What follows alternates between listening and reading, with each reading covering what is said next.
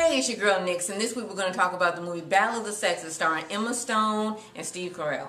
Okay, I don't know about you, but as a child, I had always heard about the battle between Billie Jean King and Bobby Riggs, and all of that. I'd always heard about the battle, and I knew she won, but I didn't know all of the backstory. And oh my God, there was so much to this story that I don't think everybody knew. And if nothing else, I'm going to tell you this much. Billie Jean King's husband is the bomb.com. If he was half as cool in real life as he is in this movie, I love him. I heart you. Oh my God.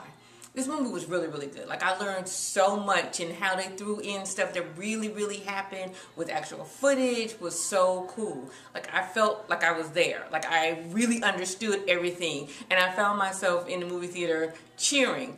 Even though I knew how it was going to end, but it didn't matter. I was still cheering, and I was excited, and I was just like, yes! And it goes along with everything that's going on now. So all I'm saying is that some people, I'm not going to name names, should see this movie so they can understand why sometimes you need to protest, because we all should be treated fairly. Go support this movie. Battle of the Sexes. I'm giving it a strong B+.